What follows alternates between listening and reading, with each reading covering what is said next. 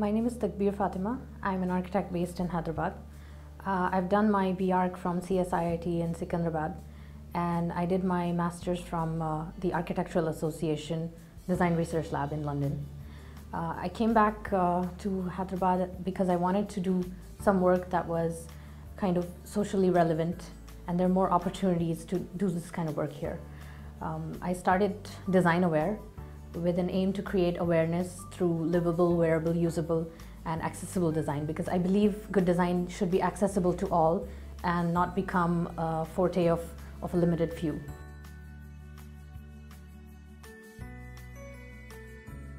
We were asked to design a charity school for children of disadvantaged backgrounds in the heart of the Golconda fort. So the building had to be very low budget, and that was pretty much the brief. The fort is in probably the oldest part of the city of Hyderabad. It's more than 800 years old, and also the context is such that the fort is located on a hilltop, and there are these millions of years old rock formations which are indigenous to the Deccan Plateau. And so the entire site is very highly contoured, and the terrain is very difficult. And there is this hundreds of years old settlement which is within the outer walls of the Golconda Fort area. These low-rise, high-density courtyard houses which all share walls. This is our site, which is, as you can see, it's highly contoured. There was an existing retaining wall which kind of formed this box of soil which was filled up to create a flat ground, and there was an existing mosque on the site and an existing large, kind of like a warehouse shed which had partitions in it for the classrooms. So it was like a makeshift school that was being run there. So the site itself is divided into three parts. The higher part of the site, which is raised. The lower part of the site is this, where you have these existing courtyard houses. So you have kind of a row of these courtyard houses which are continuing this way, and they all pretty much share the same sort of proportions, and within them you have you have these built spaces which are and open spaces which are courtyards. One of the courtyard houses is part of our site. So that's like the lowest level. So if you call this 0 feet, then this would be at plus 20 feet. So if you have a main road here, you have this road that is running. So you have one access from here, and then this road sort of winds and it goes around and it goes behind, and you can access the school from there. And north is on this side. So the site is divided into three parts. One is this narrow access from the road, which is the courtyard house.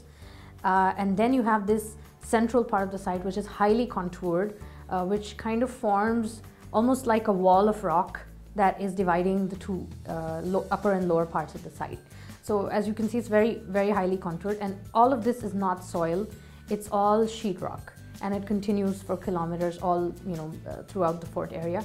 And this entire thing is almost like a cliff. So because we had this access to the street, which was the courtyard house, we wanted to continue this as a central corridor or a central circulation space, and also gathering space and a connection between all parts of the school. So the reason for creating this was also because our building needed to seamlessly connect all the levels to one another, and kind of merge into the terrain that was existing. So our idea was to create the central zone, which would be flanked by classrooms on either end. So you would have 2 classrooms on either end. But once we started excavating, we just hit the sheetrock. So it's very different from other design processes, in which you do the design first and then you go onto the site and you execute that. But in our process, we had to sort of intersperse the design process along with construction. So we had to design as we were constructing on site, responding to the conditions on the site. So we had to, once we started constructing this part, we built one classroom on each side, and then we hit the rock. So there was rock here, and so we couldn't go further. So we had to eliminate 2 more classrooms which are supposed to be coming here, and the rock sort of entered the classroom. This is how the rock kind of, forms one face of one of the walls of the classroom, and then it continues this way and goes into the other classroom. So this is how the rock sort of forms a wall that ends this classroom. On top of that, we were able to stack one more layer where at this point we didn't have the rock, so we were able to go further, and we were able to have two rooms on either side.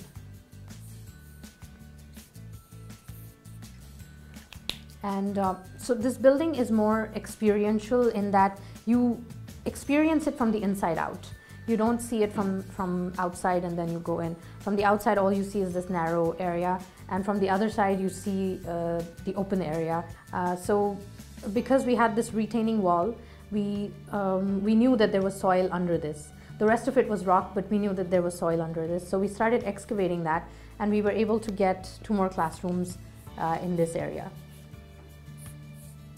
So we were able to, on the first floor, we were able to get 2 more classrooms. So the building, we don't call it ground floor, first floor, and second floor, but we call it lower ground, middle ground, and upper ground. And another thing that we wanted to really preserve in this design with this building was that there were trees all over. So we had trees, in different parts of the site. So we had trees which were already existing, and the children were quite used to sort of learning under these trees. And we didn't want to touch these trees, and we didn't want to touch this open space, which was their playground. So the entire building is concentrated on the rocky area here. This is how the courtyard houses are sort of lined up along the street, and the street is very, very steep, and it winds around, and it sort of goes this way and goes up the hill. So on this side, there was an existing mosque, and there was another building here which was like a warehouse. So this road gives you one access from the top and one access from the bottom, and this is the courtyard house that we demolished.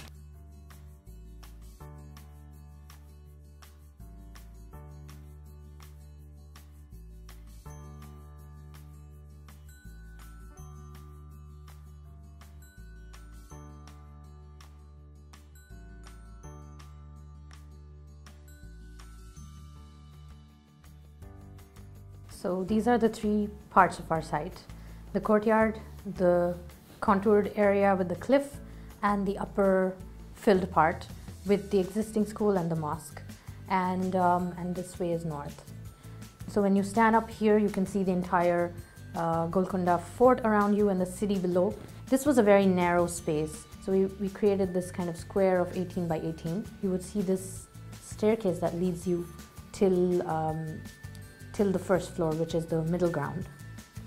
So this is the staircase, and this space is actually a double height space that is formed here. Because you have shared walls on either side, you're sharing walls with the courtyard houses on either of the sides. We had to get ventilation in either from the street or from the top, and that's how we created this central cutout, which would bring in sunlight and fresh air from above. So we created this, as I mentioned before, the central corridor. So in either end we have these toilets, and our aim was to have classrooms on either side. But on this floor, which is the lower ground floor, we could only have classrooms on 2 classrooms. So we couldn't have 4 classrooms as we had decided, because suddenly we have rock coming into the site, into the school, into the classroom. So the rock forms part of the wall, one of the walls in this classroom, and also in this classroom. And then you have this, we wanted to retain a sort of green space. So we have this tree outside which is already existing, and we've planted another tree here, and we've created a central kind of atrium here. So you have this cut out here, and you have the staircase continuing to the top. So when you're standing here, you can see all the other floors above. And when you're entering, you would see this red staircase which goes all the way, connecting all the floors. We knew that there was soil under the retaining, inside the retaining wall. So we brought down this retaining wall and we claimed the 2 classrooms that we have lost on the lower ground. We reclaimed those classrooms here. And we were able to get more classrooms on the middle ground. So here we have 2. And then we were able to get a nice space here, which we turned into the computer lab. In this area, what we did was we created the staff room. So the staff room is connected with the rest of the building. So you've got 2 parts of the building which are kind of disconnected from one another. So what better way to connect these 2 is better than a bridge. So we used a bridge to connect both of these parts. So you have the staircase coming from below, which is a bright red staircase that connects all parts of the building, and then it goes up as well with these cutouts in between. So you have 2 kind of atriums that are bringing in fresh air and light from above, and you can see the tree and the rock from above when you stand in the corridor. It was pretty much a typical plan which kept growing and shrinking in response to the rock that's existing on the site. This space was being wasted only because it was highly contoured with these rocks coming into this space. Made this space stepped. So we created this stepped seating here, which would be an informal seating area. And there's rock underneath which is getting covered up by these steps. And this became the library. We also ran this social media campaign called Make Progress Possible to collect used books from people who were willing to donate them, used children's books for the school library. And this library is something which they would just play around on the steps and they would have fun while reading. So finally we've reached the upper ground level. And as I mentioned before, we didn't want to disturb the existing playground that was there. So this was the old building of the school, the mosque, and then this is the open area. So this is one entrance and this is our other entrance. And it's connected to the other part of the building with this bridge. And below this is the staircase below. So on this level, it's just a cutout. And you have our spine of the building, which is the bright red staircase, arriving on this floor finally. And the cutout right next to it. So there's nothing else on this floor. This is intentionally we've kept the upper level completely open. So we've preserved the playground and we've created kind of raised play courts in this area. You see the city below. You see the Qutub Shahi tombs on this side, Lanko Hills far in the distance, and the Golconda fort all around you. So we wanted to respect the proportion of the existing courtyard houses, and so we created a very narrow sort of entrance. The street character is very sort of jazzy and very bright in terms of color, which is very typical to Indian neighborhoods. We wanted this to be the school to negate that color palette and sort of not stand out, but kind of differentiate itself from the neighboring houses. So it's completely blank in its facade. But we also looked at the color palette and we picked really bright colors from the surrounds. So we picked primary colors as well as orange, and we applied them in a very controlled manner throughout the school. In the gates, the doors, windows, railings, staircase. So everything else is kind of concrete, and these spaces or these elements are really brightly colored.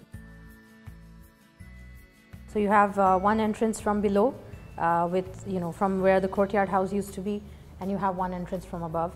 And this is the road that sort of goes around and connects both the entrances. Staircase, the red staircase, which forms the central spine of the entire school, which is the central part of the school, and it continues and connects all the levels, which is in bright red and really bright yellow geometric sort of skylight. So on top you have no built space except for these two proposed classrooms, and just this entrance which is covered by a skylight, so it's completely open. And on one side you have this perforated lightweight concrete block wall which brings in wind and air from the north, and this part becomes so the terrace of the school becomes the play court area as well as the stage for assembly, and the entire focus is on the playground on this level. So there's nothing else that's built but just the playground, the play courts, and the assembly area. The existing school that was there before has also been painted and converted into a kindergarten to mimic the rest of the color palette of the school. When you're entering from the bottom or you're entering from the top, there's two different ways of experiencing the school, and each time you'll have a surprise. So if you're entering from the bottom and you're traveling up, you go up and then you see this open space. So you enter from a narrow kind of built space. When you're entering from the top, as I said, there's nothing built. So you would just see a kind of roof, which is a skylight, and then you go down, and as you go down, the building kind of opens itself up to you. So you see more and more of built space below. So either way, there's a surprise. A building can be like a story which is unfolding as you go through it. So you're going through the building and you discover, serendipitously discover little things along the way. And that completes the entire learning as you travel through the building.